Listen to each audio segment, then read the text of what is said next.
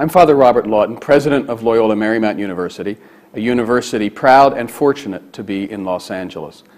I've been lucky enough to live much of my life in great world cities. I grew up on the East Coast, lived in Washington, New York, Boston. Then I moved to Europe, lived in Munich and Berlin, Florence and Rome. All these are great world cities, but they're old as great world cities. And I used to think sometimes when I was in them, what would it have been like to live in one of these cities when it was in its youth as a great world city? Well, now I get that chance. Los Angeles is a great world city, arguably the great world city, and yet it's in its youth, or maybe in its adolescence, full of optimism and energy and hope and great spirit. And so in studying this great and wonderful city, we're studying not only the city itself, but the modern world, because that's what great cities do. They live very intensely, the modern world. And in a city like Los Angeles, it also lives the future as well. The future feels closer in Los Angeles than anywhere else. So this Urban Lecture Series studies the city, but it studies our world, it studies our future. I hope that you enjoy today's lecture. Certainly cities are at the whim of state and national governments. I don't think there's a single city that's been able to autonomously protect itself from what's been going on globally or nationally in terms of the economic downturn. And I may be wrong, but I don't think I know of a single city that's escaped because of its own policies, that it's so isolated, not tied to the world economy, that it also hasn't suffered. And certainly the city of Los Angeles has suffered. Within that context, what can a city like Los Angeles or a region like Los Angeles County do to try to mitigate this downturn to a certain degree? And what else does a city do to be able to help the state, or let me rephrase it, what action can a city take to help the local, regional, state, and national, and even world economy recover? What can we do? Or do we just parochially focus on certain issues? We have a couple of guests with us. Let me introduce them. Yeah, 4. A couple times 2. Yes. Let me first introduce the individual that is right next to me, and that is Steve Soboroff. He has been known as a longtime business leader, a civic leader. He was a candidate for mayor in 2001, and he was actually, if we had a partisan type of elections, he was a top Republican vote getter in the primary and probably would have been in the runoff. But because we believe in nonpartisan elections in California, you're out of luck, Steve. You had to... Play up this Republican thing. It's not very popular. I sort of like... Are you a Republican? I'm a very moderate Republican and a very moderate Democrat. So don't get so nosy. So are you a registered Republican? It's public record. I could go look it up. Okay, then I am. Okay. I don't know how you change. What do you do? You just change your I like registry? the president. What do I will get you a registration form, and we will mail it to you. And we'll fill it out for you, and then all you have to do is sign it, and we'll take care of that. So, but what Steve Soboroff is best known for around here is he is the chair of the Center for the Study of Los Angeles Advisory Board. Of all his accomplishments, that is what he is most proud of. In addition, he is also chair. Carol? I mean, of course. Yes, thank you. He is also chairman and CEO of Playa Vista, one of the nation's most significant multi-use real estate projects. And his team has overseen an incredible development. It borders, I think we share over 1 mile border with Loyola Marymount University and Playa Vista. And so we're going to ask him about... you creates 34.6% of the ambient noise level after dark at Playa Vista. None of you are guilty. And we're striving for 40%, so don't we... Friday nights, it's about 70%. Yeah. So this is Steve Soboroff already complaining about the noise. Okay. Next we have Carrie Rogers, who is the Vice President of Business Assistance and Development for the Los Angeles County Economic Development Corporation. She joined this corporation back in May of '07 and has had over 25 years of marketing experience in both the public and private sectors and more than 13 years in management and administrative of municipal government operations. Prior to joining the LAEDC, which is what we always refer to it as the LAEDC, she served as manager of marketing and economic development for the city of Santa Clarita. And if I've included a bio for all of you to have, because we can go on and on about her her background and her accomplishments. Next to her is Xavier Gutierrez, who is Senior Vice President for Capital Markets for a real estate group called, or excuse me, a private equity group called Phoenix Realty Group. He joined this group as Vice President back in June of '03 and now serves as the company's primary conduit to institutional investors and capital markets, and we'll ask him what all of that is about. Also, his proudest moment, besides graduating from Harvard and Stanford, is that he's been asked to be a regent here at Loyola Marymount University. Also, his proudest moment probably happened last year when he became a father for the first time, as far as he knows. Thanks, Fernando. And finally, and certainly not last or least, one of my favorite civic leaders is Carol Schatz. She is President and Chief Executive of the Central City Association of Los Angeles. She is the first woman to serve in this position. She also serves as President and CEO of the Downtown Center Business Improvement District, which is a coalition of over 450 property owners in the core of downtown Los Angeles. Under Carol's direction, the CCA, which is the acronym for the Central Cities Association, and we'll continue to refer to it as the CCA throughout the panel, under her direction is the business advocacy leader on city and county issues. She was recently named by Los Angeles Magazine in their 100 most powerful people in Los Angeles. And she, of course, is one of the most important advocates for economic growth and for downtown. And under her direction, CCA has done a wonderful job of helping really the development of downtown. Again, I've provided a biography for you guys, so because we can go on and talk about all the different projects that Carol has, some say single-handedly, undertaken to improve this city. We are in an economic downturn, okay? And so let me just turn to you first, Steve, and ask you, how's it going? How many houses are you selling down in Playa Vista? Have you cut your prices? What are you going to do? Yeah, LMU students get 85% off. There's our new deal. Yeah, as long as you pay with Before lion we do that, dollars. Part of you guys are in the LA politics, and I think that one thing that would be important, I know the mayor watches this on Channel 36.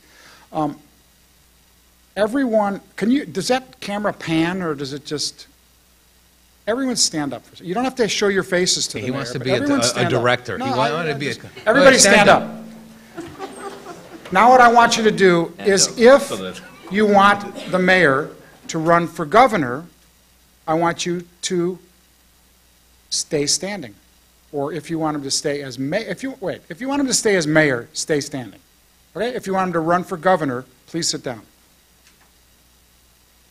You know, the mayor is considering, the mayor of Los Angeles, did you say LA politics?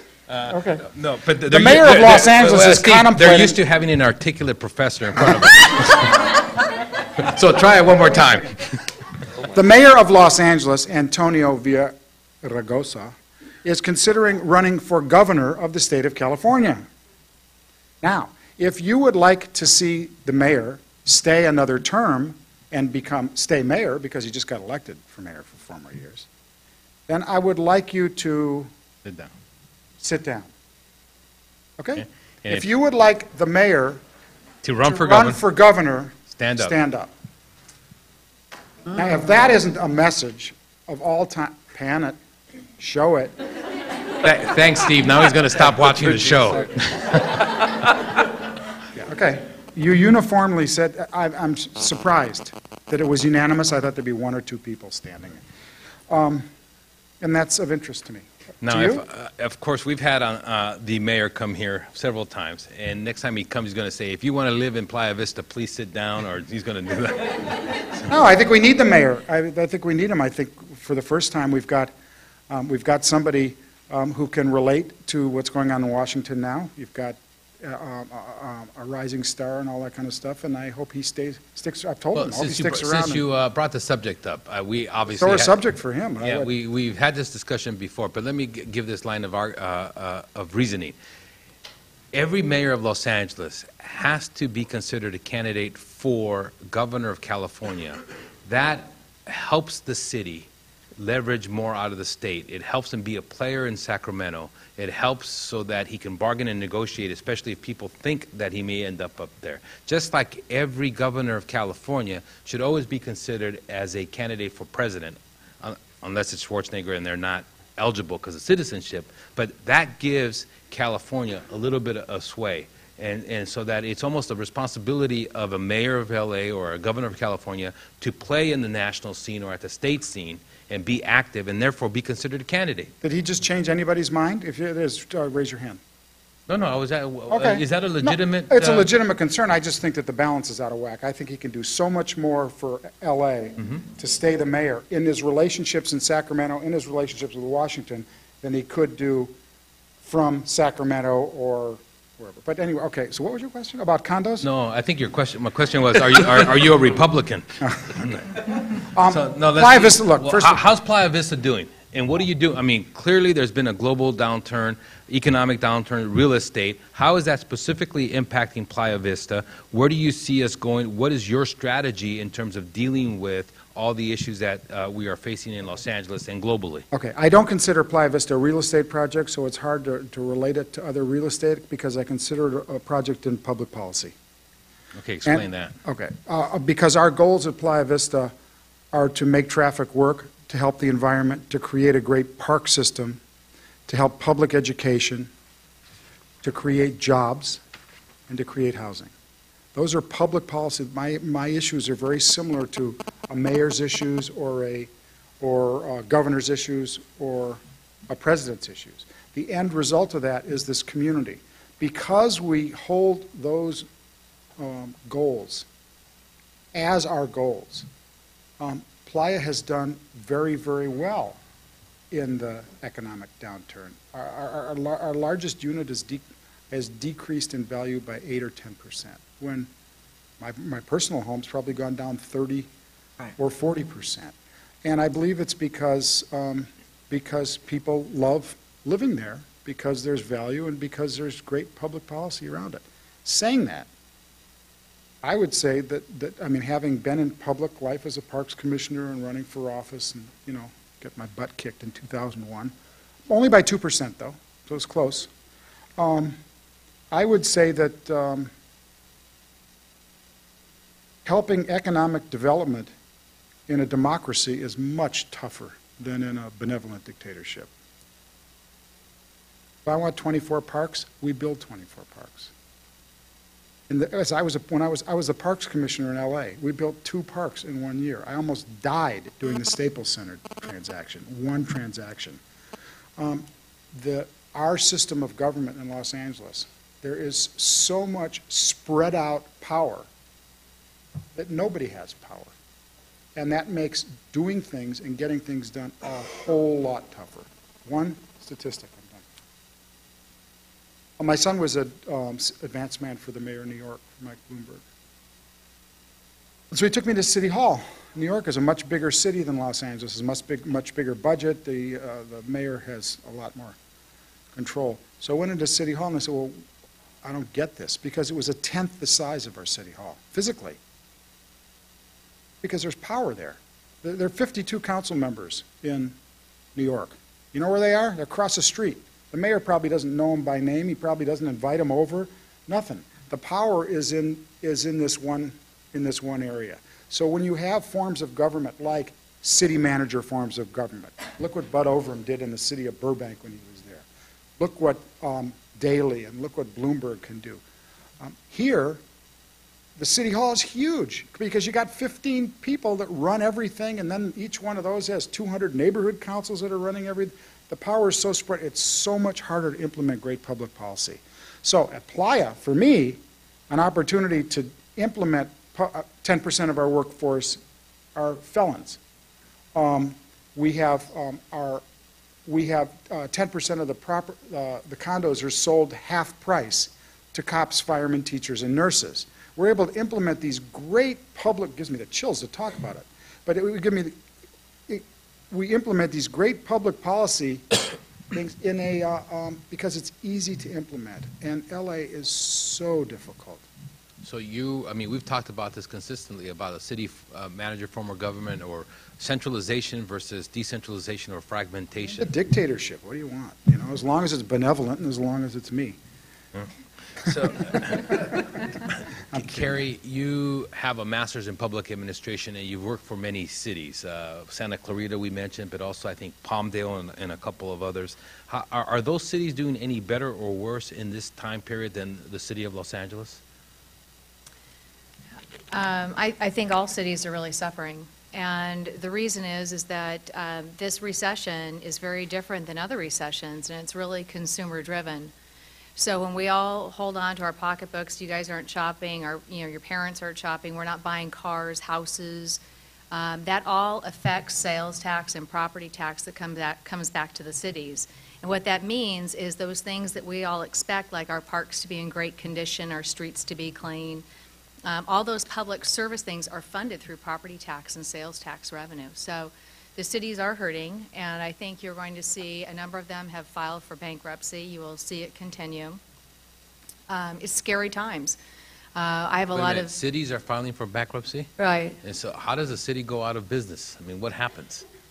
You know, they have an opportunity to restructure. They need to look at their debt. You have employees that are being laid off.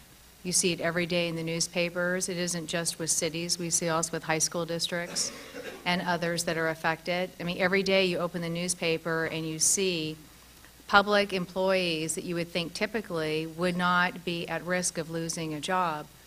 But there isn't the money coming in through a city, through a general fund, in order to be able to keep these employees on board. So some of them are offering things such as early retirement, or just going back through and realizing they're going to have a cut across the board. And we'll see more of it is our guess at the LAEDC. That's what we're predicting. So what is the LAEDC? What does it do? What is its mission? What's its purpose? The Los Angeles County Economic Development Corporation, our mission is very simple. It's business attraction, retention, and expansion, and job growth in the regions of LA County. So we represent 88 cities, over 100 unincorporated areas in the county. We work with businesses, we work with the jurisdictions, and our goal is to help businesses be successful when they are. They hire people, they grow, they continue to prosper, they hire more people, and that's what we do. We have people. So you must have a real easy job compared to the same thing in Detroit or anywhere. Everybody wants to come to LA. It's sunny, it's nice. You can live in Playa Vista. I mean, who doesn't want to come to LA? You want a list? Not true. Do you want a list? It is the sunshine factor. We do have that going for us, but Is your job easier than it is for Detroit? no, it is. Come on, it's got to be easier than Detroit. Well, I will tell you that I don't know if you can see them, but the vultures are out there. They are circling overhead. And That's just the administration from LMU. Don't worry about that. they're there to pick off our businesses because LA County has, we have 400,000 businesses. They're very successful, and as you know, I mean, California and LA County, we are known for being very innovative. We're the innovative capital of the entire country. What's interesting to me is you represent the whole region, the county, but I can say as a resident of the city of LA, hey, El Segundo and Burbank and Santa Clarita, they're doing the same thing. They're picking off the people from the city of LA, and so sometimes the vultures are eating themselves and we eat the region. How do we prevent that from happening? I think when a business needs to expand, if they're, which is a common problem, if they're in a multitude of buildings, they need to be under one roof for efficiency and to be effective. They typically look at one place that has a new building, and we don't see them in a lot of built-out cities. So oftentimes we will see companies that might be in the city of LA or in other areas that they have locations all over that need to be under one roof, and they tend to go to places where there's either one building, and some of them are new, and they would go to the areas that have newer buildings with some land for development, which might be in the North LA County area or some other pockets. You know what it takes to get a building permit in the city of Los Angeles? No, An act of God. Yes. I was at a meeting in, no, why is that? Why? and a guy from, there were mayors sitting up on the podium, and a guy got up and he was with the Coca-Cola company, and they were building a bottling plant. He said, I have tried so hard, and I'm back and forth with this department and that neighborhood. It's driving me crazy. I can't. So the mayor of Tucson pulls out of his pocket a building permit, and he signs it. And he says, here, you bring those plans to Tucson. Here's your building permit. You start construction next Thursday. And you know what? They did. Our process That sounds like an urban tale. I mean, It's not. You want to see it? I'll show it yeah, to you. yeah. It's there. I mean, Getting a okay. building permit is. Carol will talk about. But Carrie, where does your funding to run this organization come from? We actually are paid through by the County Board of Supervisors each year, so it provides we're kind of prepaid. Our services are no cost to businesses. And our company, LA EDC, also is membership-based, but my funding for my department comes from LA County and some grants. So if I wanted to start a new university, because I've figured this out after talking to alumni that they've been around, after they've graduated 10 years, and I ask them about political science, they only remember one or two things. And I ask them about the Spanish class, they say, hola Paco, ¿cómo estás? And I ask them about economics, they say supply and demand. So I'm just going to hire about 6 or 7 faculty members, and we're just going to teach that. And I wanted to start a new university. I'm going to call it the 5-minute university. And I needed some space. How would it work? I'd go to you and I'd say, hey, I have this idea. What do you do? Kind of like a real estate agent, get me an office or get me loans, or what do you do specifically? We do. We coordinate everything. So if you're looking for space, we have a database that we search for space that's available, and we'll provide you information on that. If you're looking for financing, we'll put you in touch with financing institutions. If you're looking for employees, we'll work with the work source centers to find you the right employees. If you're looking for training dollars, we've got all kinds of sources of funds for training dollars for employees. Someone to kind of hold your hand through the permitting process, that's what we do. It sounds like Steve does. What's the difference between the mayor's business team and you guys? We just work collectively. Because that's just the city of LA. What are Right, you guys doing right. in the Oh, I county? see. So we cover the city plus LA County, but we work collectively together. Okay, I'm going to talk to Xavier Gutierrez. I've been reading your bio and trying to understand. What do you do? What do I do? That's Yeah, a good what question. do you do? We are a real estate investment manager, and what that means is we create funds where we manage money on behalf of large institutional investors like public pension funds and insurance companies. And specifically our strategy, and I want to get back to a comment that Steve made, our strategy is to focus a lot of this institutional capital into urban areas, basically saying, in America, if you believe in the property markets, you have to believe in the urban areas, because the reality is that's where people want to live, that's where people want to work, that's where they want to have their families. I mean, the students in this classroom right now, in this auditorium right now, you guys are going to reshape the United States in ways that people are only beginning to try to write about, because the millennials, the Generation Y, the Echo Boomers, whatever you want to call, those born between 1980 and 2006 roughly, you guys are going to be, in terms of sheer numbers, you're going to outnumber the baby boomer generation. I mean, numbers, they vary from 78 million to 96 million. And the reality is your demographic is an urban demographic. The comment I wanted to make about what Steve said is it's not surprising that your units have only gone down 10%, in my opinion, given our strategy. The Case-Shiller Index has said that California home values in 2008 fell by 28%.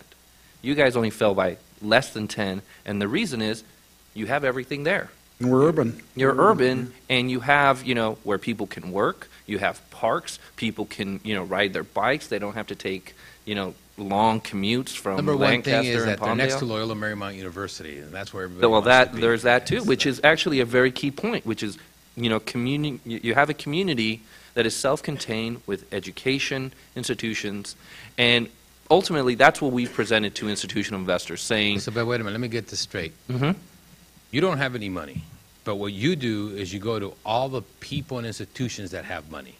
Insurance companies, pension funds. So everybody that has a lot of money, you go to them and you say, give me your money and I will invest it for you. Yes. In Okay? short, that's what we do. And so how do you get paid? Well, that's a good question. That's why I'm asking. No, I think, well... Art Madoff said the same thing to his friends. Exactly. No, the basic structure, and this is, this is a very large industry that we're talking about. In 2007, I think there was $86 billion that were funded into real estate private equity funds. In 2008, I think it was closer to 68. In 2009, it's going to fall off the map because pension funds in particular are having difficulty funding these opportunity funds like ours. We get paid very simply by managing the money, so there's a fee to manage the money, but also we participate along with our investors and participate in the upside. So the typical fund structure. The upside meaning the profits. The profits. So when we invest, so for example, we currently had two funds, one that has money, one that we've spent all the money, just targeting the greater LA area. And the focus was to say, hey, you're the unnamed public pension fund, you want to create residential opportunities in the greater LA area for the middle income, for students graduating, whether it be rental housing or for-sale housing. And the reality is you're a very large institution, you don't really have any real estate expertise, you can invest in our platform, we can find those deals. We backed the first for-sale housing development in Lincoln Heights in 45 years. It was a off-the-chart success. And the reason, again, going back to my point and going back to why Playa Vista in our mind is an example of urban development going forward is it's because people are there. They just don't have the housing opportunities that are clean and safe and close to transit. This development we did in particular was right next to the Avenue 26 Gold Line stop. So when we want to talk, by the way, of what government should do, and I wrote down what you said of enabling private sector to create opportunities, the infrastructure investments that governments can do are just incredible accelerators to development for housing, for retail, for what have you, that will then, be successful because that's where people are going to want to live. They're going to want to be close to transit. That development in particular was 165 for-sale condos, all affordable to the middle income, the medium household income in Los Angeles. And the fact that we sold it out in less than 6 months really showed to the fact. You didn't build it, though. We were the investor, and so there was a builder who it wasn't your money, and you didn't build it. Okay, so what do you do? Well, we had to underwrite the risk and work with the developer. We're slightly different in that we actually can build as a company. But you didn't. And that one we did not. But what do? It's very similar to what professors do. They take someone else's knowledge, they come up with something new, and they disseminate it. You're brilliant. And that's exactly what we've done. You're brilliant. You are brilliant. Okay, well, enough about you. Let's go to Carol. Carol. Yes. Downtown, it's been booming. It's great. It's a fantastic place. Staples Yes. Center, all kinds of new buildings. It's just wonderful. You don't recognize it. People that I know who hadn't been to downtown in 10 years and they go there. I remember driving through downtown during weekends. You could not see a person. Now it's vibrant, all kinds of new restaurants, etc. Is it all going to stop because of this recession? Recession isn't helping anything. But even in, let's take an actual case. One of our developers came to market with about 73 condominiums in the historic center of downtown about a month and a half ago. And they went to auction with those units instead of trying to sell them one at a time because the market is so depressed. They sold 65 of the 73 units. The bad news is that the developer certainly was unable to reap the profit that he had, and it was a he, had penciled in when he was creating the deal to begin with. So the bad news about that is he has less money to invest in the next project and to meet his costs on this one. The good news was that the units were offered at a much more affordable price than they would have in a hot real estate market. And so all of them sold in this one weekend.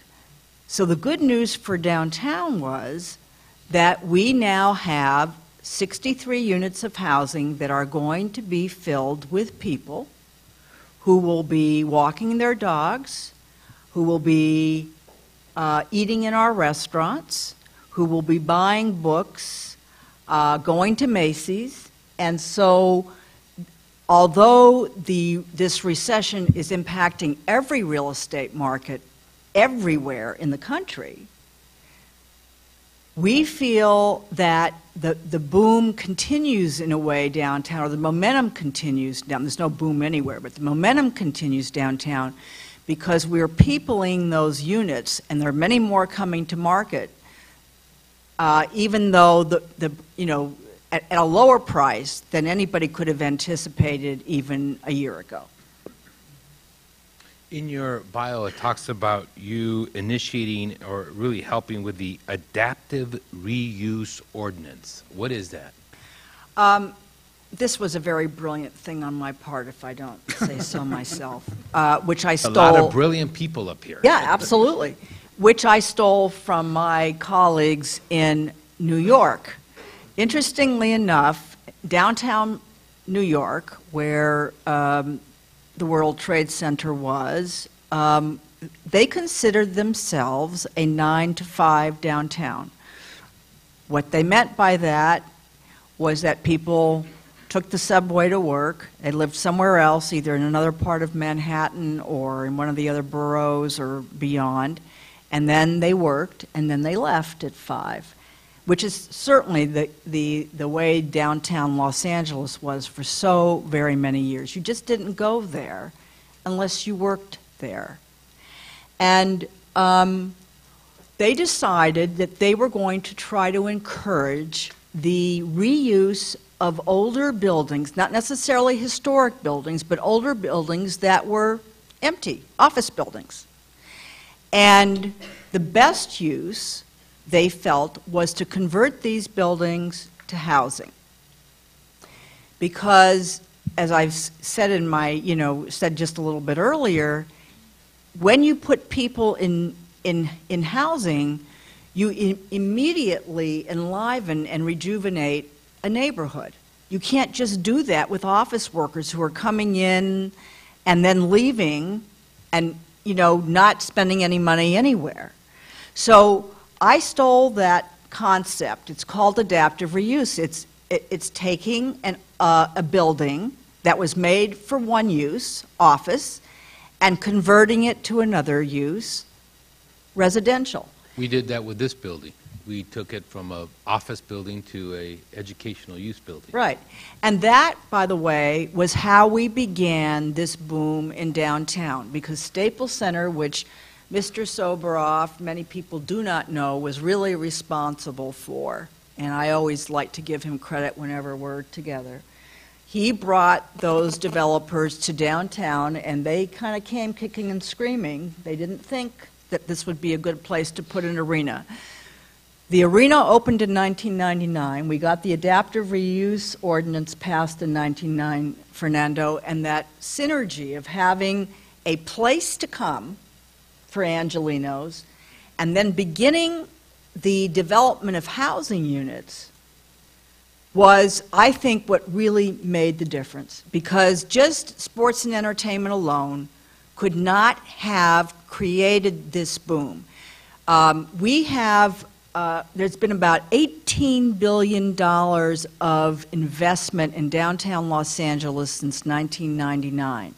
And a huge portion of that is the investment in these new housing projects. We've created, since 1999, 13,000 new housing units. So in 1999, we had about 13,000 units. This is the second largest city in the country. We had 13,000 units, maybe 18,000 people living within the freeway ring around downtown. We now have close to 40,000 people. And think about it, we're the second largest city in the country, And we can't accommodate 500,000, a few million, because we are the center of the entire region in terms of transportation and in terms of jobs. And that's why downtown living and urban living, like in Playa Vista, is quintessential smart growth. And that's why it's so important, beyond the revenue that it spawns, the tax dollars to the city. It is critical to developing a region and a county and a city that works. So how is the CCA, Central City Association, different than a Chamber of Commerce? And then where do you get your funding from? Our funding is entirely private sector. We have businesses and property owners that pay us membership dues, and with that money, we advocate for business and develop policies that benefit not just people downtown. Mr. Soboroff has been a longstanding member, which I greatly appreciate. I pay my this dues guy this has year? too. Huh? My dues paid up? Yeah, you're all paid up. And we advocate for business, which is not an easy thing to do in this city at this time. The Chamber, we work very closely with on many issues. The Chamber has a broader focus. We stay focused on the city of LA and downtown. Of course, we work with the Board of Supervisors, and we have some legislative initiatives in Sacramento and in Washington, but we keep a local focus. And we also have an expertise and a focus on real estate and land use, because one of the things you said, you identified 3 things that the cities and municipalities get involved with. One thing I would add is the thing that makes working in a city and doing the kind of work I do, the kind of work that Xavier does and Steve does, is this is where things come up out of the ground. If you're a congressman, you're not directly responsible for what we call the built environment, for the building of this building, for the building of wherever you're living, for the high rises that are offices. And this land use function is really one of the most critical powers that a city has. And it is very exciting to me, having worked in the savings and loan industry and focusing on state and federal government. I used to look down my nose at local government. And now I think it's the most important level of government, because this is where you actually see the product of policy. And you don't necessarily see the product of policy, or it takes much longer to see it in Washington and Sacramento. So let me start with you, Carol, and go down this way. Sure. What would be, like the adaptive reuse ordinance, what 2 specific things would you recommend that government or City of LA do? If you were writing a memo, like a 3 to 5 page memo to the civic leaders, and it was about economic development, what would you include in that? What would be your 2 recommendations that you would include in that memo? Get out of the way and stop being an obstacle. Okay, is that 1 or 2? That's 1. Okay, get out of the way. And Carrie and I just left a meeting in the mayor's office in which they were asking for our opinions. The mayor called this meeting about what we could do to try to retain and attract business. And I think the number 1 message I think we all sent was, the mayor needs to focus on getting the word out to the business community in Los Angeles. And when I say the business community, the way I like to define us is this way. We are the part of the community that creates jobs and housing. That is what we do. You cannot function as a society. There is nothing without business. Yeah, but why is government's not against that? They want housing. Government, unfortunately, has a variety, especially in this city, has a variety of social goals that it wants to meet, Which is a good thing. which is a good thing. But you can't, you have to be balanced in the terms of the policies that you develop, so that when you're trying to provide affordable housing, you're not doing it in a way, for example, that makes it more difficult for developers to build it. You have to incentivize them Okay, to do so it. number So one- we have to. So the second thing is getting a message out to business that the city cares about retaining you and wants to help you with whatever your specific needs are now, especially in a downturn. Even if the message is not true, just say it. We talked today about how some simple things to do to make it truer. So, number one, get out of the way. Get out Okay, of the way. elaborate. How are they in the way? Okay, let me give you 3 examples that we're actually fighting right now. Number 1, we have a sign ordinance that is being proposed. It was so sweeping and overbroad that it would have prohibited Nordstrom's from having the same size sign in the city of Los Angeles than it could have in Burbank or Glendale or Minnesota or New York. So if Nordstrom is looking at that, and they have the opportunity to go to Burbank on the border of Los Angeles or El Segundo, where are they going to go? Investment money can go wherever it wants, and it goes where it's easiest. So that's just one example of the sign ordinance. Yeah, but you know, some of these signs are pretty big. I mean, Some of these signs are bad, and we got to deal with billboards and super graphics, but you don't do something that's so overbroad that makes very important investment dollars want to go somewhere else. 2, we have, we just heard that we didn't hear, we've been dealing with it for a while. The Community Redevelopment Agency is putting forth a policy that will be far more onerous than the city's newest green building policy, making it, setting standards for developers in redevelopment areas, which are always areas where there's great blight. So you want to encourage in other words, investment. the poor areas, the ugly areas is Well, where CRS. downtown was, you can call it a poor area. It was certainly undervalued, and it was hurting economically. Is this the time to impose more stringent standards than the city itself is imposing at a time when nobody is developing at all anyway? So, No. wait, but the standard would say that the building has to be green and environmentally safe Well, and good. What's wrong nobody's with that? wrong. Nothing's wrong with being green, but they've set a standard of LEED certified, which is far more expensive than just meeting the intent. The city doesn't Okay. have a dimmer switch. You know what a dimmer switch is? The city switch is either off or on. Right.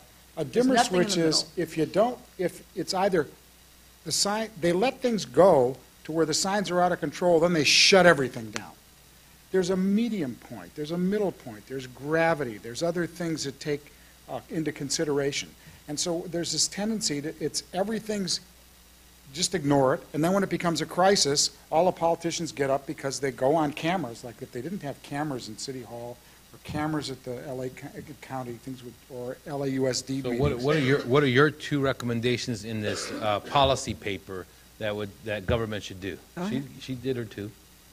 Who's it? You want me to go? Javier? Okay. I actually, Go ahead. no, okay. I have a good example because we have a unique perspective that we're headquartered in New York and we have an office here in Los Angeles. And in late 2007, we raised 2 funds, one for each of those metro areas, about $500 million in total. One thing that was very interesting is when we went out and pitched institutional investors on the benefits of investing in Los Angeles When you say and in New York. institutional investors to the students, you mean the Public insurance pension company? funds, insurance People with money. company, people with money, large institutions that But this not is individual. not No, individuals, not not individuals. individuals, large institutions. One thing that was very interesting is when we said New York, they all got that the government infrastructure in New York was actually going to be beneficial towards executing our strategy. No one said that about Los Angeles. They said LA is great because look at the demographics. It's a growth market. We want to be there. No one even remotely mentioned, yeah, you know, there's government, that government will be there. But New York, people understood there were programs, there were incentives. What does New York do that LA? What can we draw as an example from New York? Well, I think a perfect example was they came up. The private sector didn't come up with the adaptive reuse. The private sector in Los Angeles said that's a great idea. In New York, the government entities said, what are we going to do with all these buildings? Let's do something with these buildings. They're the ones that are driving initiatives that are coming up with the ideas. I mean, part of this is also, I hate to say, but it's fatigue on business's side to say, we need this. Will you let us do it, as opposed to being welcoming to do it. Mayor Villaraigosa is watching. Yes. What should he do?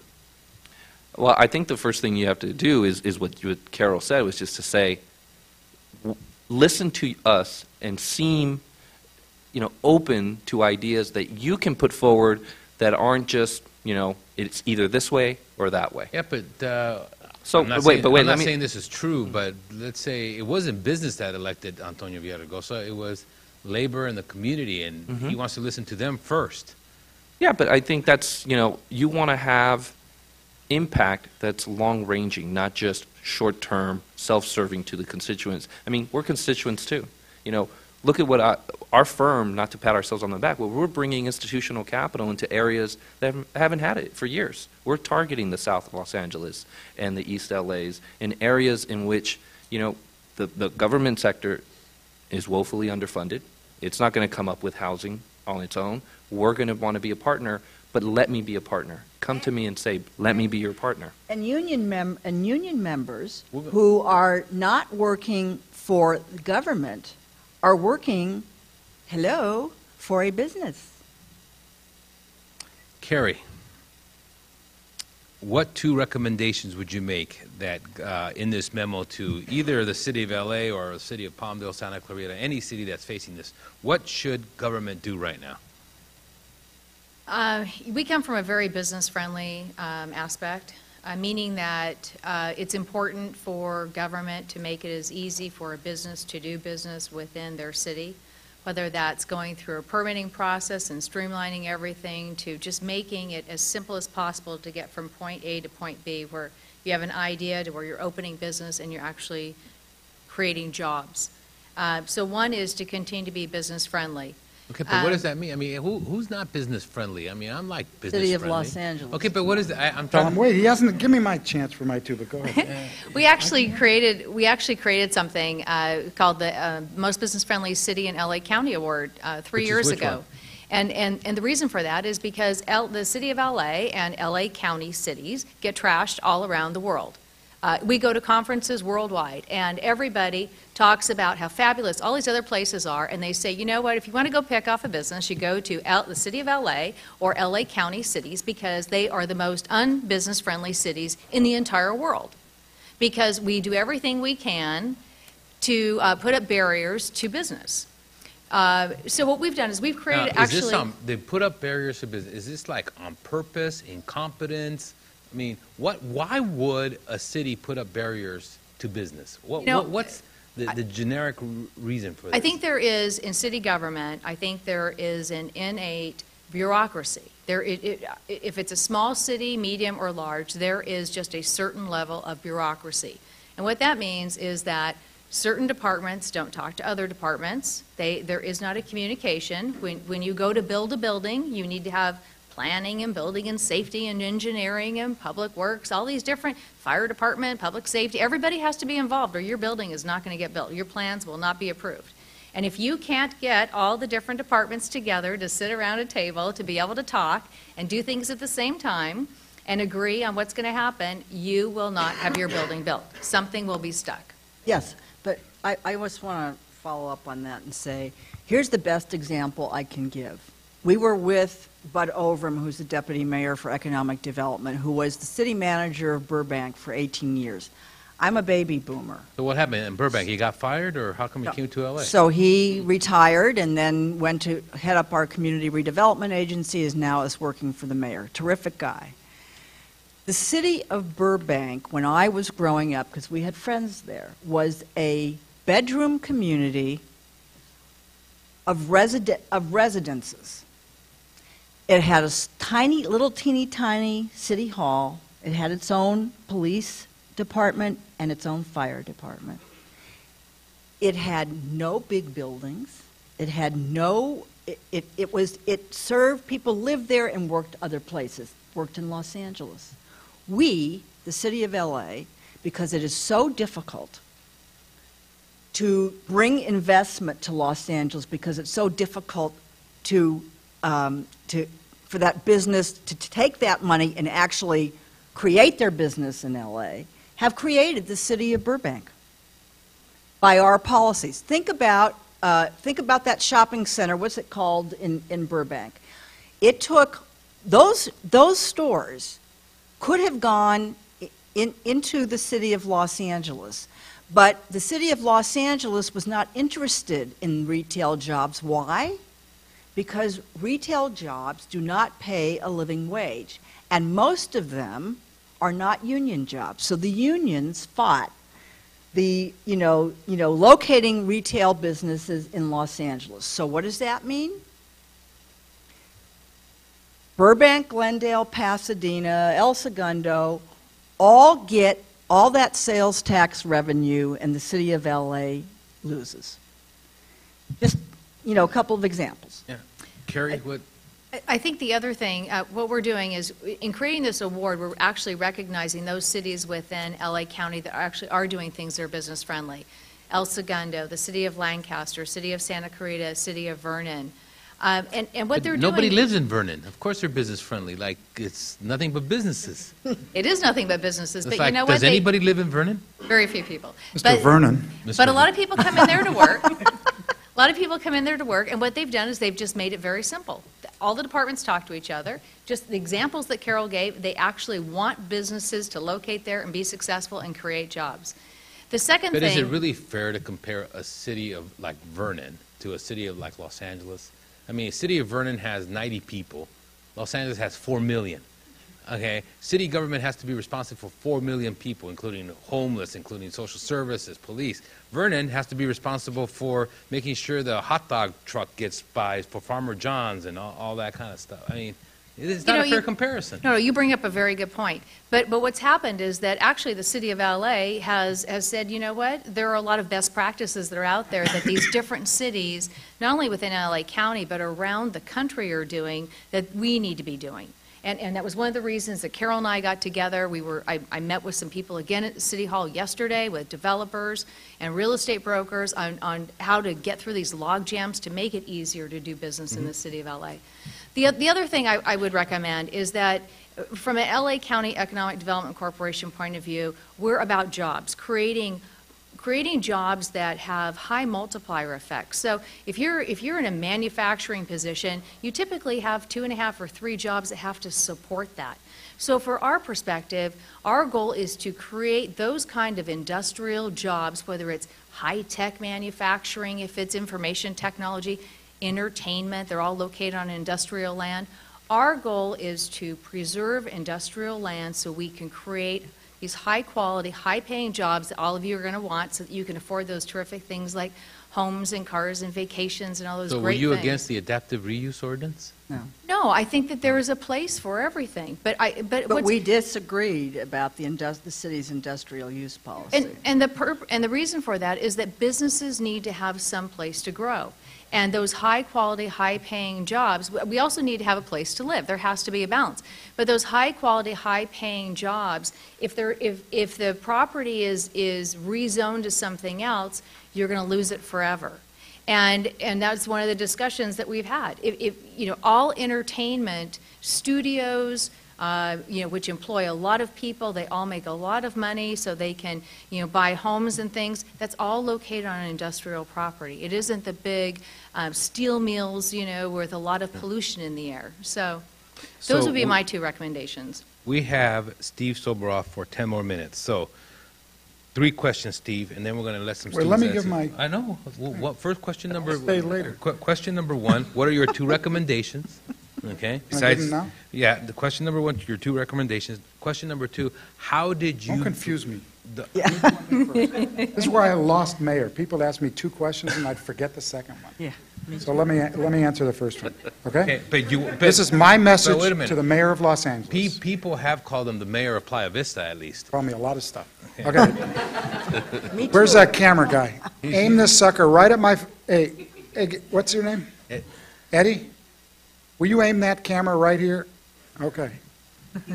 Mayor, it's me, Steve. How are you? How's the kids?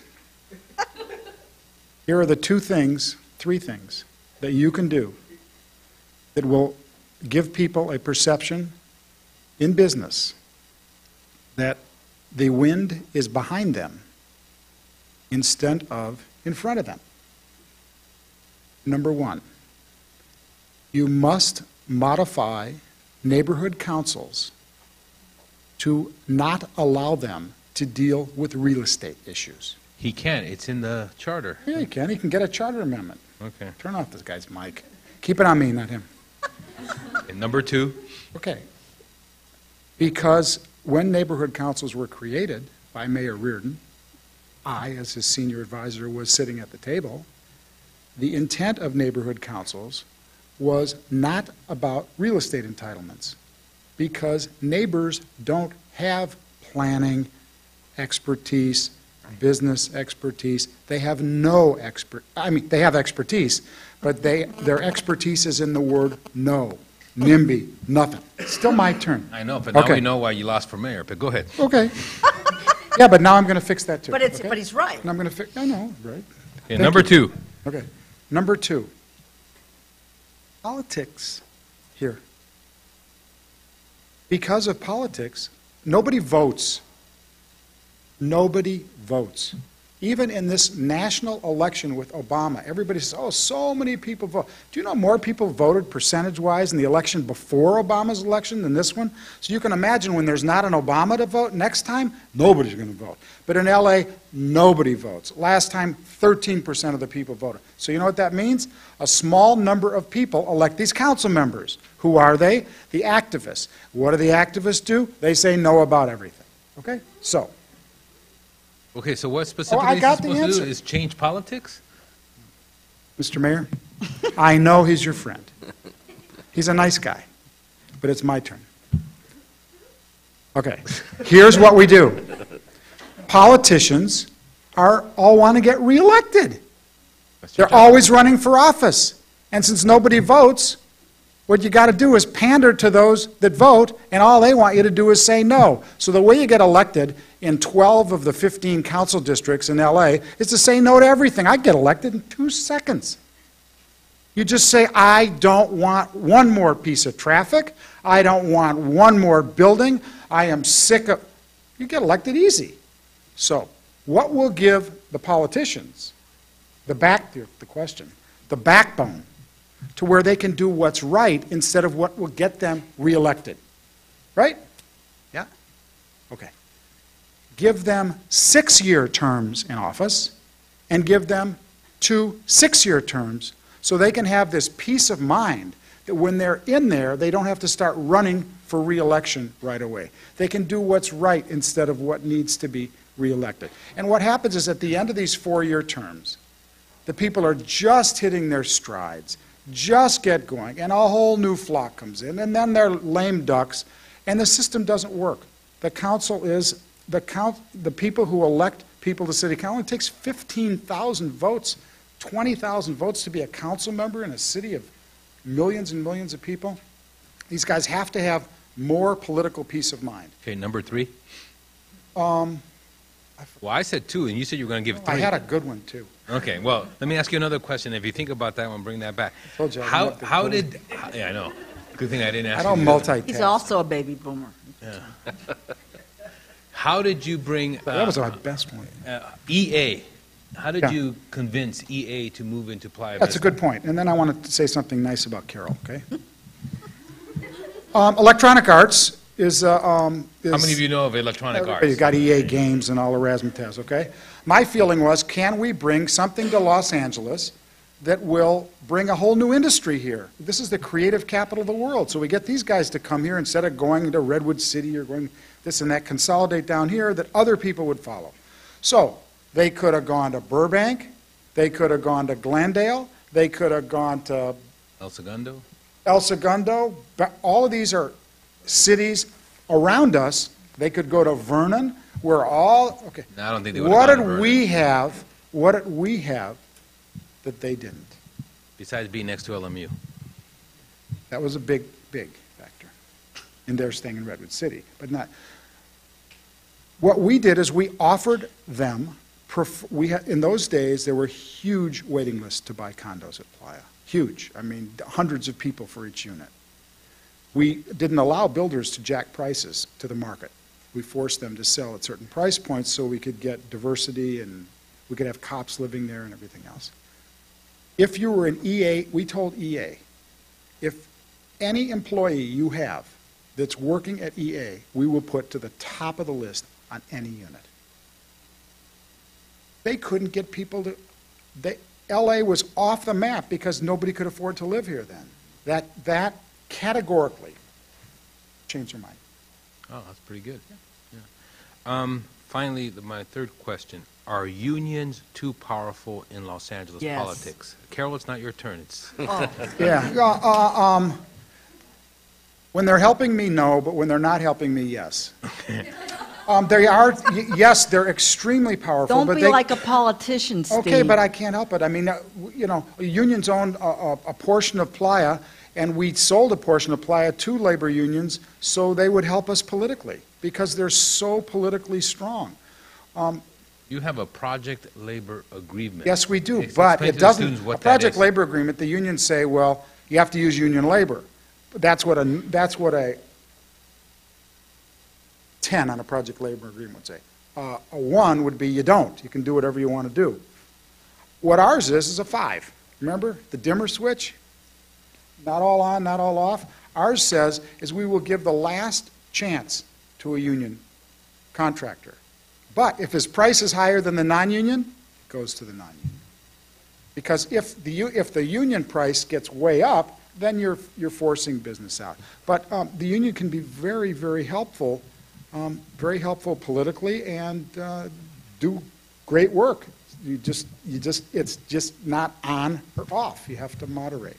So I know. I got to say something nice about Carol. Yes.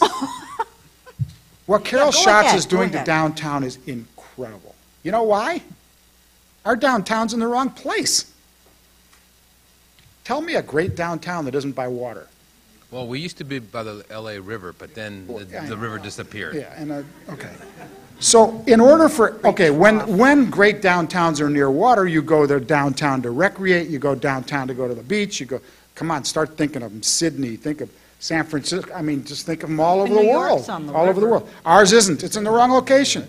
So in order for somebody to go downtown, you've got to do 5 times the work than you would have to do if our downtown was by the Santa beach. Monica Pier. So the uses, that's why I put Staples Center downtown. Because people, you needed something that people couldn't go see in their own neighborhood. That's right. You had to be premeditated. Right. So what she's done in downtown is way beyond what other people in other communities do in their downtowns because she's so disadvantaged, because her downtown's in the wrong location. So here we are at Loyola Marymount University, the Urban Lecture Series, Channel 36. We have Steve for a couple more minutes, so I was going to see if we have some questions specifically for Steve I have one of Soboroff. those Tesla electric cars, you know what those things are? Those cool How many of you have electric heard cars? of Tesla? Goes 250 miles on a charge, 0 to 60 in 3.9 seconds. Anyway, sports they're car. having this, yeah, it's a little sports car. It's really cool. But they're having a whole group of Tesla owners get together for a chit-chat, and they're going to talk about the future of electric cars, and I really want to go to that. So. Hey, Fernando, I want to make a comment, though, on the lake, because I think that's actually a Well, I was pretty... going to go back and have us talk about that, but I wanted the student, anybody have a question like, how can I rent a place at Playa Vista? How can I get a job at Playa Vista? How can I go and... First of all, I just encourage you to go, because Well, why can't our we- whole why can't we slogan is build come visit. Because you can't intellectualize Playa. You got to go down there and get into it. You can't get it by driving by on Lincoln or by Jefferson or by looking over your hill or do anything like that, go down there and check it out. Well, It's a why cool can't we place. build an escalator from An the LMU escalator? sign down? I know most of our escalators don't work right now in University Hall, but some stairs or a funicular or bring the... We have plans to do a energyless transportation system between LMU and down into Playa. So like from It's the called LMU sign? what's it called? Vernacular? Funicular? Yeah, funicular, yeah. Vernacular. It's like Angel Flight. Yeah. Angel's Okay. Flight.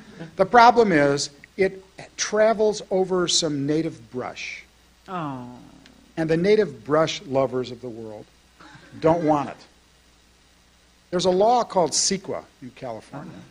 And any of your, I can, and I'm not even, CEQA. whatever it is. yes. I don't even know how to spell it. CEQA. It means somebody with $750 The can stop any California project for 5 Environmental years. Quality That's what it- Act. It's not designed for urban America. It's designed for the outlying areas. It affects all kinds of urban environment. California Environmental Quality Act?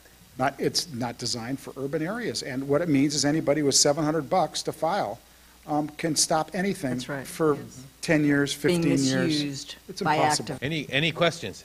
All right, why don't you- Okay, Yes, good. I was just wondering, can you just not incorporate some of the wild area parks where there's some problems with the institutional stuff into parks where the park provides natural brush, California brush, and a natural area for the animals to live, but also makes it a useful area for people to Okay. use, but I mean moderate use at What least. you're talking about as a dimmer switch is a middle ground. There isn't a middle ground. People want, in LA, on any park, they want one of two things. One is active recreation, basketball, golf, tennis. Golf is not active. Well, Come on. Whatever, okay? Or they want walk passive. it Or they want passive, which means open space, natural brush, but God, if you walk on natural brush, you break it. So they don't want, in other words, passive space. And so they're running into huge issues, throwing little league fields out of areas that they want to have passive space. So you need a middle ground. And yes, they can coexist. Come look at what we did. We have the greatest privately built public park system in America. Just go down there, take your dog down there. We have a competitive gardening park So now. it's, the park is open to anybody? Yeah. Oh, okay. Any other questions for Mr. Steve Soboroff, CEO of Playa Vista, Mayor of Playa Vista? Yeah, come on up. I was just wondering, there's a school, proposed sign down in Playa Vista, Yeah. and, what's the plan? What grade level would it be for, and, how Gonna be, soon? well, would it- Playa Vista, I don't know if you guys know this, but it is a, does anybody watch Lost? You know the way weird things happen at Lost? Everybody that It's moves to TV, Playa Steve. Vista has a baby 9 months and 3 days later. There are 1,000 little kids at Playa Vista. So we have to build an elementary. 1,000. There's a strollers club, 4 o'clock every afternoon, 300 mothers and babies go walking around. We have got to build. It's unbelievable. We have got to build. We have got to get a school. So we went to LAUSD. It is approved. We just reviewed the plans yesterday. It will be there before these kids get to kindergarten, so it's 2012, and it will be a K-6. It's done in conjunction with LMU because you're going to do teacher training there and all kinds of things, environmental magnet school. And That's cool. it Yeah, is but you guys- I am so proud. I mean, you talk about things proud of. I mean, we won that vote 4-3. 4-3. On the school board. Why? Why was Because there any opposition? Tell me. Give me a ring on my private line. I will. No, I mean, the school board members want all the money in their own districts. So why come out here on the west side where the air is clear and everybody, come on, those guys, you want to see real problems, look at what's going on. Look what's going on with the district now. They're going to fire teachers. So how do they pick which teachers to fire? Have you seen it? Yeah, By seniority? right. Oh, so all these, any of you going for Teach for America when you get out of school? Or anything like that, or City Year or whatever? All these Teach for America kids that are working in our school district, the new, bright, great, they all get fired because the people that have been there forever are going to stay there, if increasing they the are not class good size teachers. by 5. It's so scary. Any other? Are unions too strong in LA politics? Absolutely. Why? In a democracy, they have the right to exercise their vote, and Everybody has a right to exercise their vote, but let me just, we just had an election on the County Board of Supervisors, and $8 million was spent by labor for one candidate. yes, And- she is referring to Mark Willie Thomas, who we had here 2 weeks ago, And Councilman Bernard Parks. Both who we had here 4 weeks ago. both We didn't invite are him at the same time. both are wonderful individuals, bright, effective. I consider Mark to be a pro-business guy. But the union spent $8 million to get him elected. And if business had been able to raise that kind of money, I think there would have been a huge hue and cry from the media and others. Business is buying an election. But business I used think to it's buy important. elections. Where? Not in L.A. Yeah, no, yes, historically, businesses. That was in 1950. I would say all the way No, up that's until the 50 middle years 60s. ago. 60 years But ago. okay, but so Shows you my math so here. business is asleep at the switch. No, They're no, letting- no. Business operates differently than labor. And I see now that I've been representing them for, almost 20 years, what the difference is. You're a union member, you pay dues.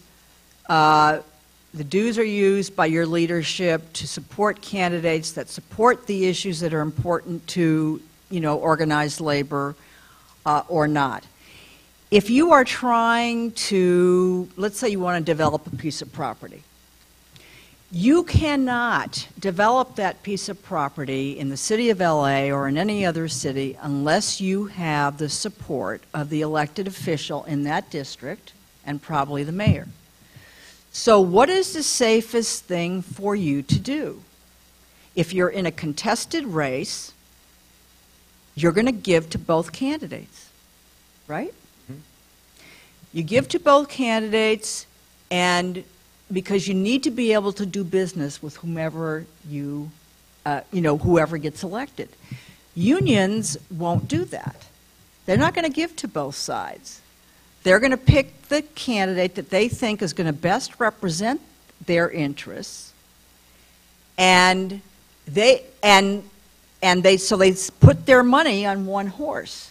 And because business continues to sort of dilute its effectiveness by giving to both sides, it doesn't have the clout that organized labor has, and elected officials know that it doesn't make any difference if they tick off the business community because they're going to get their money anyway. So that, that's part, so, and you So can... what's the solution to this? Well, the solution is, well, I actually would have to think about what specifically you could do. What I think works best is to have a political climate where there is a balance between business and labor, between activists and others, where you have a balance, and we're losing that balance in Los Angeles. It's business fault, though. Business has allowed this to happen. Business used to dominate. There was no balance. Business greatly dominated LA That's politics. true. Okay? That's true. And after a while, I think they got lazy, they got disengaged. I think the No, chamber was... corporate headquarters moved out of Los Angeles. And they don't, and Los Angeles, right now, Los Angeles has no corporate headquarters. Think about it. The LA Times is owned by a Chicago company, all right? The largest private employer in the city of Los Angeles is the University of Southern California. In downtown, we have Bank of America. Where is it headquartered? Charlotte, North Carolina. We have Wells Fargo. Where is it headquartered? San Francisco, I think. No. Correct. No. Yeah. Or is it, Yes. huh? It is San San Francisco. Francisco. How about Northrop Grumman? That's headquartered in... But it's in El Segundo. No, Northrop Grumman is in Century City. And then most of the studios are outside the city of LA, with the exception of Fox and Paramount. So and part of the reason why business moved out is for the reasons we were just talking about before, is that the cities did not encourage business, and they imposed business license taxes on business that were higher here than they were in other places. So when a business is trying to figure out whether to headquarter in LA, they have to factor in that business license tax. If they can access the same employee base, why not just headquarter yourself just outside the city limit and get the benefits of a lower business license tax and still have access to our, to Los Angeles and what it offers. So, Javier, you actually get some of your money from union pension funds. From public pension funds. Public yes. pension funds. But that's actually the comment I wanted to make. And again, I hate to bring it up because, I am an Angelino. I do live in Eagle Rock. I love living here. But when I go and visit New York, it always shows me what we could do here. And one of the things is what Carol hit, I think just said it exactly how it should be, which is we need a balance. I mean, if you go to New York, they have an even bigger, problem with housing than LA. I mean, a significant problem. But you see business and labor working together to address that problem because ultimately, who's that housing for? It's for the labor force. It's not for the business. You hate to say now the dirty word of Wall Street, right? They all live in Greenwich, Connecticut. But they all know that all the businesses that they own, all the portfolio companies that they invest in, that's run by the labor force. And it is part of their business model to ensure that there is a labor force. I think there's such a disconnect here where you literally have an us versus them between business and labor, and that's just got to stop. When you talk about, and you alluded to this, the reason we got public pension fund money in large part was because you had firemen and teachers and government workers who were commuting 2 hours and still are. I mean, the dirty little secret about this downturn is that it's only a false, lull in the affordability issue for housing in the greater LA area. Yes, housing is cheaper now, but financing is harder to get, right? So you've actually lost the benefit of allowing folks to get into homes and be part of their communities by owning, which everyone knows is always, a very good thing to try to aspire to. And so when the market comes back, you're going to have the same problem. And then when you add to that again, because anybody who thinks that $4 gas isn't coming back, trust me, it is going to happen, and it's going to happen sooner than we think. Don't buy a SUV. Yeah. And so the point being is, pension funds gave us money in large part because they understood that they needed to be part of the solution. They understood that they needed to, partner with the private sector and come up with new housing opportunities for their own labor force. And again, when you ask me, what's a specific thing that can happen, the mayor does have a bully pulpit to say enough is enough. We're all in this together. And specifically, I actually may differ, and it's probably with Steve if he was here as well. We need to think of LA as an LA region. When we go in the capital markets and we say LA, no one's telling me, oh, give money to the city of LA versus El Segundo or what have you. They're saying greater LA, and we need to think of it that way. This is the greater LA area. It's the greater metro area, and we need to look at solutions that way. And so what could the mayor do? He could specifically break down this us versus them between labor and business and also think of it in broader terms. So when you talk about infrastructure, when you talk about mass transit, it's for the greater LA area to move goods and peoples around all of LA. Those are specifics. So I had promised this panel that we would end at 6:30. I'm 5 minutes over, but I think we'll have time for one or two questions if a student has a question. So, Alex, anybody else? Why don't you just line up behind, and we'll take these two questions. And go ahead, Alex. So we've talked a little bit about what incentives bring businesses to LA. And I had a question specific to wages. We've had conversation here at LMU about the living wage, specifically with Hilton on Century Boulevard.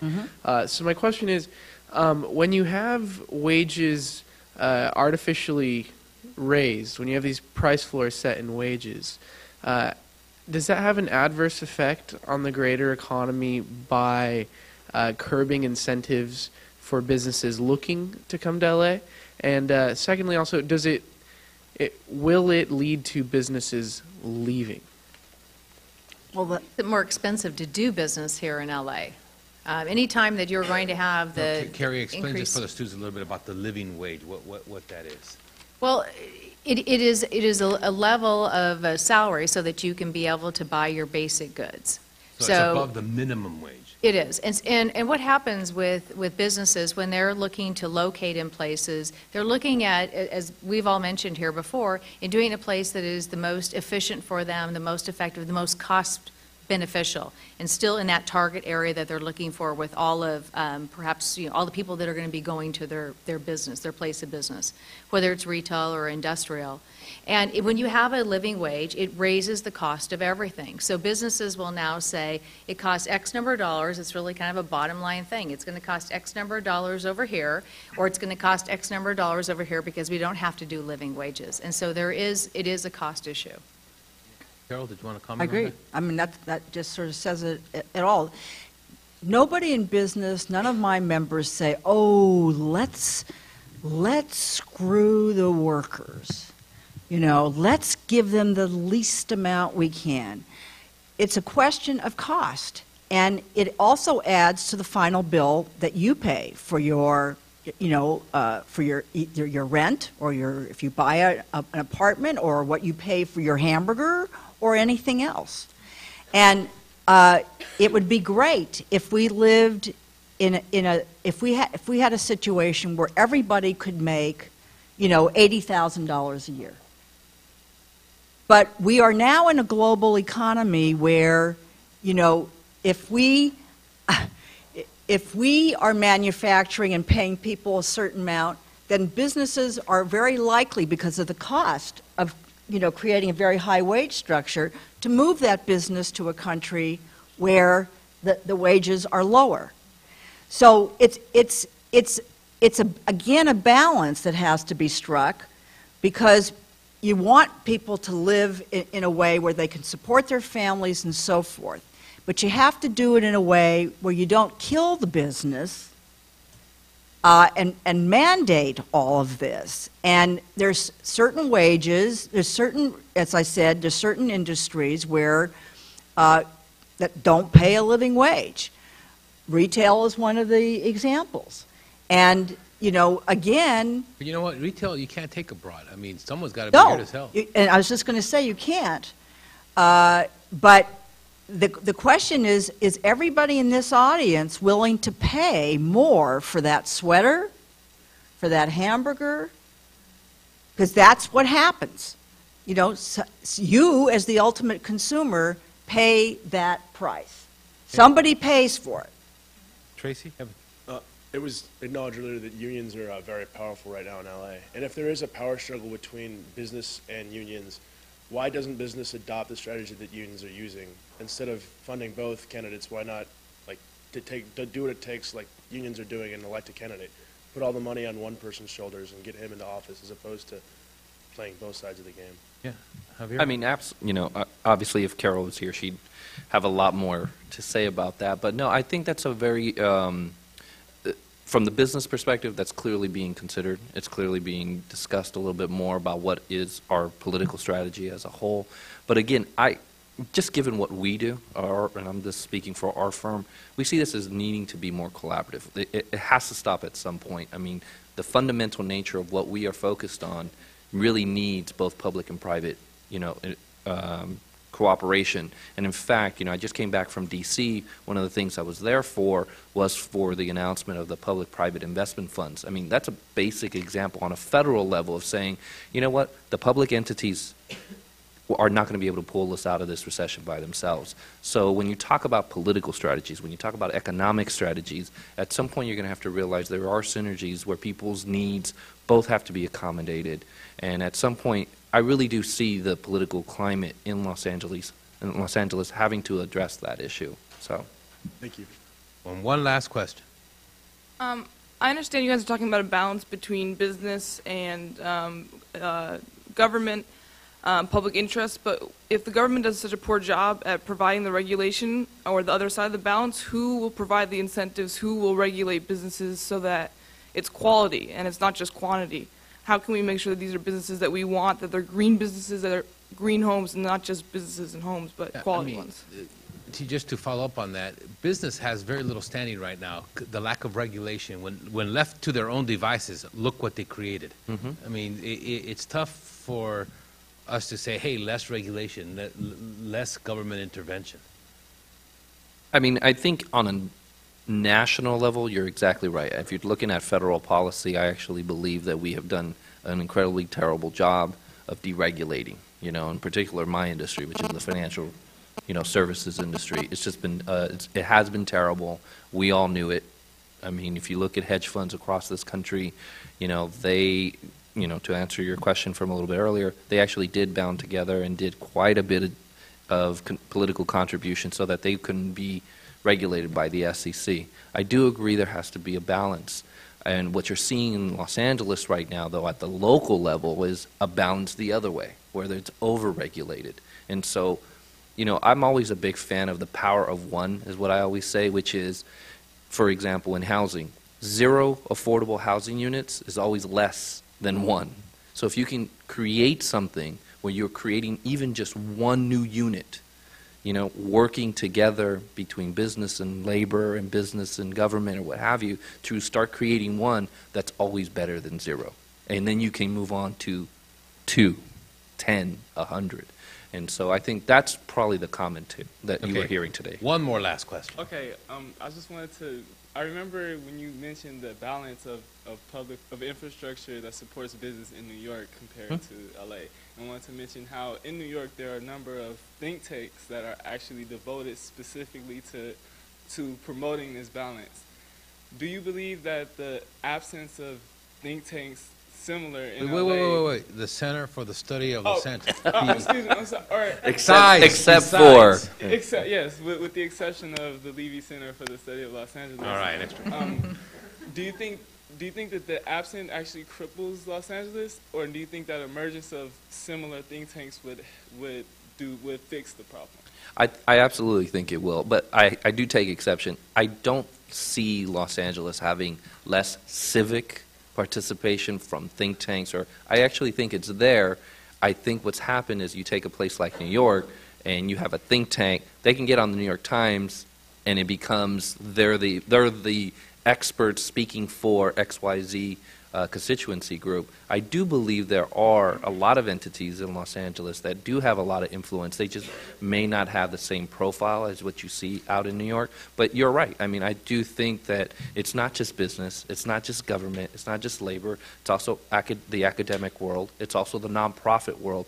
My sister actually runs the East Harlem AIDS Clinic, which is a public-private venture between Mount Sinai, the city of New York, and then a conglomerate of nonprofit groups in East Harlem. And the reality is they all come together to actually make something happen. It does take more than just one or the other type of group. Let's go ahead, Carrie. You know, and I would agree. I think it's a collaborative effect, and what we have here in Los Angeles is a little bit more fragmented. We have the best universities in the world that are in Los Angeles County. Thank you. You know, we get more funding for research in LA County than any other county in the entire United States. However, there's a fragmentation, and that's what he's talking about. We are not working collaboratively together. We're not building, you know, or anytime we have research, what we see is incubators. Businesses don't stay here. They go someplace else. They won't keep their businesses here to be able to grow them and employ all of you bright people so that you can, you know, make tons of money and come up with some great new products. They go elsewhere. You know, we need to collaborate and try to figure out how do we keep those think tanks here? How do we create these incubators, keep these businesses here to employ all of you, your bright futures and great ideas, and really follow some of the best practices that we see in these other large urban areas. So let's give a Loyola Marymount University thank you to our panelists.